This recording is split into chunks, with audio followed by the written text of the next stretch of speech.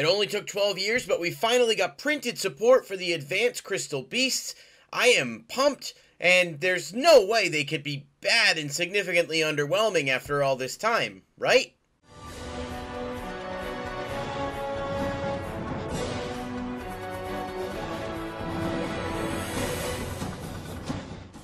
Hello everybody, welcome back to the channel, and today, as mentioned before the intro, we are going to be talking about the new Advanced Crystal Beasts that will be released in Animation Chronicle. Now, I know that many people are huge fans of Crystal Beasts as a whole, myself included. They are my favorite deck of all time, and I've always been sad about the fact that they've just never really been viably usable outside of casual play. So with the announcement of the structure deck coming up, plus these cards that are in the Battles of Legends set for us and the Animation Chronicle for the OCG, I was definitely pumped this morning when I woke up and saw that there was a bunch of new Crystal Beast support and that we were finally getting the Advanced Crystal Beasts printed. I have read the effects a little, and I have to tell you, I'm a little bit disappointed. We'll talk about why, but we're going to go through them all together. I ask you guys before I get started to like the video if you do enjoy the content and conversation, and leave a comment down below. Let me know what you guys think about the Advanced Crystal Beasts. Do you think these are good? Do you think these are bad? What exactly are we thinking on this? And if you're not subscribed already, hit the subscribe button and click the bell icon to stay notified with upcoming videos and releases. So, Advanced Crystal Beast Sapphire Pegasus is the first one, and it has this line, this little line of text in the very first beginning here that says, if Advanced Dark is not in the field zone, send this card to the graveyard. Now, every one of the Crystal Beasts has this effect, which is really, really frustrating and disappointing. However, I feel like we should take a look at Advanced Dark first before we go any further, so let's do that.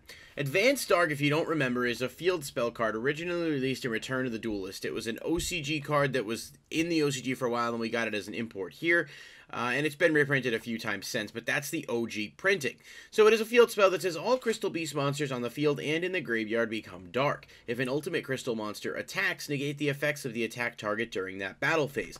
During damage calculation, if a Crystal Beast monster you control battles and you would take damage, you can send one Crystal Beast monster from your deck to the graveyard, and if you do, you take no battle damage from that battle. So this card as a whole has some cool artwork, but is otherwise really uninspiring. It doesn't do all that much. I suppose making all Crystal Beasts on the field dark does give you some cheeky super poly options you may not have had otherwise, but we're really grasping for straws if that's what we're looking at, and the rest of it is so battle reliant that it doesn't really do anything. So again, all of the new Crystal Beasts are going to require this card to be in a field zone in order to be played. I just wanted to get that out there first before we went any further into the video. Now, Advanced Crystal Beast Sapphire Pegasus says, if this card is summoned, you can place one of your Advanced Crystal Beast monsters that is banished in your hand, deck, or graveyard face up in your spell and trap zone as a continuous spell. If this face up card is destroyed in a monster zone, you can place it face up in your spell and trap zone as a continuous spell instead of sending it to the graveyard. So, it basically is Crystal Beast Sapphire Pegasus with the added caveat that it can grab from the banished zone, which is neat, but it doesn't do anything more than that, and it requires Advanced Dark on the field. So basically, you're mandated to play a field spell that's not even that good and have it on the field, and in exchange you're getting a slightly more buffed version of Sapphire Pegasus' original effect without anything kind of extra coming from it. So aside from the artwork, which is amazing and has been since it was released years ago on the anime, this card is a massive letdown in my opinion. Next up, we've got Advanced Crystal Beast Cobalt Eagle, and this one says you can send this card from your hand or field to the graveyard, add one Advanced Dark from your deck to your hand. Once per turn, you can target one Advanced Crystal Beast card you control, either return it to the hand or place it on top of the deck. If this card is destroyed in a monster zone, you can place it face up in your spell and trap zone as a continuous spell instead of sending it to the graveyard. Going forward for the rest of this video, I'm not going to read that last effect because every Crystal Beast has it and it's standard, and it's just going to save time and make it easier to go through the more important effects. Cobalt Eagle is actually pretty good. It's definitely a real upgrade over the existing Cobalt Eagle, and being able to search out your field spells certainly helps, although I wish they had made it such that it could get the Advanced Dark from deck or graveyard. That way, if the opponent did destroy it, you had easier ways to get it back. And the effect of being able to return any Crystal Beast card to your hand or top of the deck is pretty good. The original Cobalt Eagle can only return it to the top of the deck, I believe, which is not super ideal in the sense that most of the time you're going to end up just setting up a draw for next turn, and it's way too slow, especially in the modern game. But this one definitely stands out as an improvement, specifically because of the ability to get to your field spell, which is, you know, necessary in order to be able to play the rest of the deck. Advanced Crystal Beast Amber Mammoth, pretty cool upgrade there for the artwork, and it does say, once per turn when your opponent activates a card or effect that targets an Advanced Crystal Beast card or cards and or Advanced Dark you control, quick effect, you can negate the activation. Once per turn when your Advanced Crystal Beast monster is targeted for an attack, you can negate the attack. So again, definitely a significant upgrade. The original Amber Mammoth can just redirect an attack to itself if your opponent attacks another Crystal Beast monster. This one is much better. It does protect your field spell, which is going to be quintessential towards this deck being viable at all. And by viable, I mean exclusively at a casual level. But being able to just once per turn, you know, negate something that would pop or at least target your field spell that includes things like Cosmic Cyclone and Twin Twisters is solid. And then, of course, I guess the attack negation is an added bonus, but again, it's just battle effects are very slow in the modern game, so that's not really adding anything to it. It's neat from a built-in protection standpoint, I suppose, and it isn't a hard once per turn, so if you do control multiple copies of this card for whatever reason, you are able to protect multiple times. Advanced Crystal Beast Topaz Tiger, which is probably my favorite artwork-wise of all of them with the exception of Ruby, says, all Advanced Crystal Beast monsters you control gain 400 attack and defense. Also, all face-up monsters your opponent controls lose 400 attack and defense. So, again, definitely better than the original Topaz Tiger, which needed to attack in order to get the buff, but it's weighed down by the fact that Advanced Dark does need to be on the field. Reducing your opponent's monster stats is fine, it's definitely passable, but it's not doing anything crazy. It's just sort of, I almost wish it, like, buffed your monsters by 400 and then reduced the opponent's monsters by 400 for each Crystal Beast, like, spell and trap you control, because then you'd be really looking at, like, a bit more power on that side of the card in order to be able to actually do some stuff. But, of course, they can't give any cool archetypes, you know, broken or more powerful cards. They have to nerf them significantly. I actually wish this had some kind of special summon effect from the hand as an extender, because we know the deck could definitely benefit from that. Advanced Crystal Beast Emerald Tortoise certainly looks cooler than the other Tortoise and is just all around better.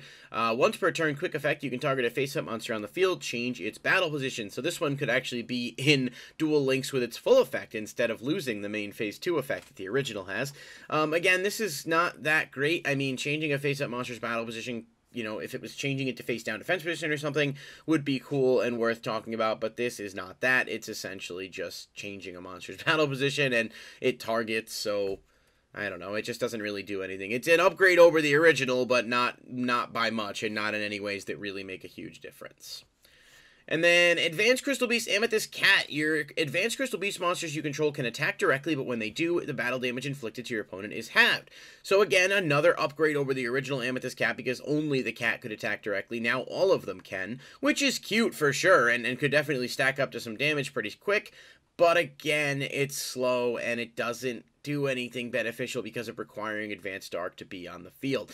And just a note, Advanced Dark being on the field means you have to send it to the graveyard. It does not destroy it, which means you can't even put it in the spell and trap zone if Advanced Dark isn't on the field, so it's not like you could even set up for some of the other spells.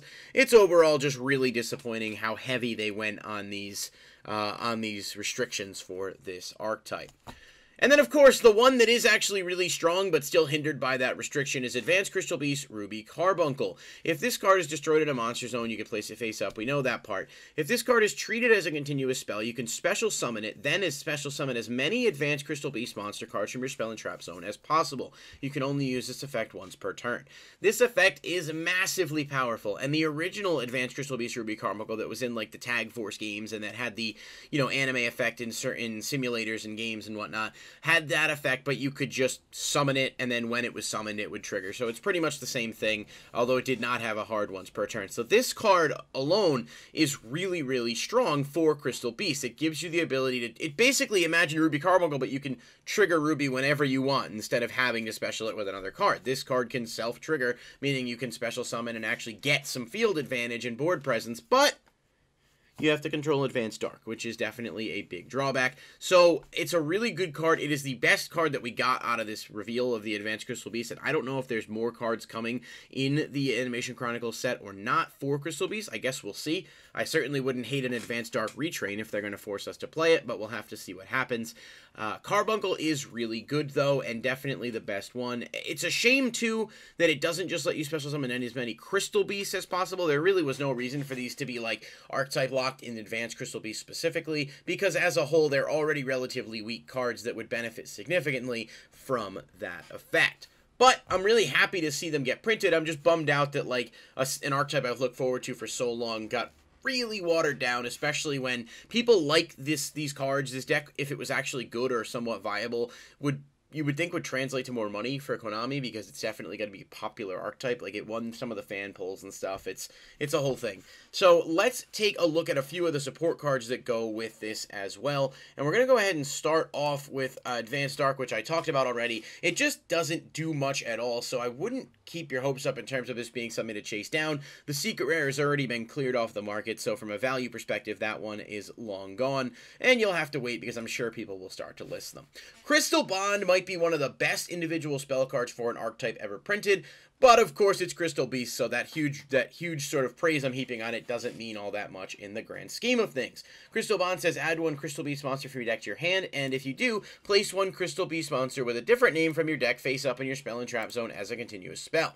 You can only activate one Crystal Bond per turn. So again, it's not only a searcher, but it also sets you up in the zone. This can get Ruby Carbuncle, so this could take Advanced Carbuncle, put it in the spell and trap zone, and then set you up for other plays. And what is cool is that the Crystal Beast spell and trap support does work directly with Advanced Crystal Beast, so it's not like they're locked to the original crystal. So that is a saving grace, I suppose, but the effects aren't exactly powerful enough to move that needle too much.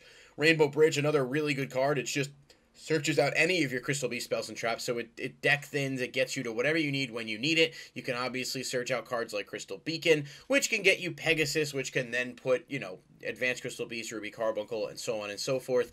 And just a note, too, the Crystal Beasts do work with the Advanced Crystal Beasts. It's just not backwards compatible, for lack of a better term, which is really unfortunate again, but, like, you can summon regular Pegasus and get an Advanced Crystal Pegasus or any of the other ones out. And the one thing that does do is it gives you more names for Rainbow Dragon and your fusions and stuff, so I suppose that is a possibility. But these are all really good support pieces. Crystal Beasts have the joke has been that their actual spell and trap support is genuinely insanely powerful, but the monsters are so bad that they don't do anything, and that seems to be the theme here so far. But let's not forget, we do have the structure deck coming up, so there's very much a possibility that that could change if they give them some better support.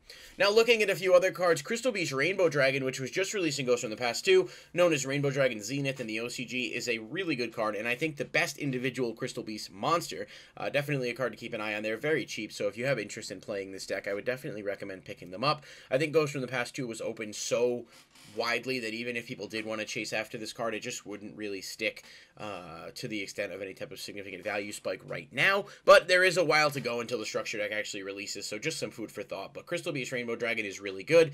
You can basically special summon it if you control a Crystal Beast monster and that monster attacks, but you can also banish it from your spell and trap zone and special summon a level 4 lower Crystal Beast from your deck, and then search a Rainbow Dragon / Ultimate Crystal monster. So there's a lot going on there, and it's definitely a really good piece of support overall for the deck.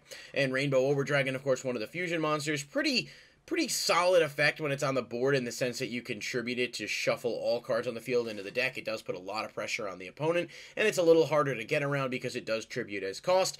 But again, it does either need to tribute a level 10 Ultimate Crystal monster, or you use 7 Crystal Beast monsters for its fusion summon. I mean, I guess you can Dragon's Mirror it, but again, when you talk about 7 different Crystal Beast monsters, it's just, there's a lot going on there. And of course, it's a good card. Just, you know, one I wanted to point out as someone that does get a little bit of, you know, buff from this support. But overall, I just think it's really unfortunate that they went as hard with the neutering as they did on these cards. With that being said, that's going to go ahead and wrap up this video. What do you guys think of the new Advanced Crystal Beasts? Do you think they're, you know, exciting? Do you think they're not going to be all that great? I'm curious to see what you guys think and what your overall opinions are. Let me know in the comments down below what you think, and I'll catch you in the next video. Peace.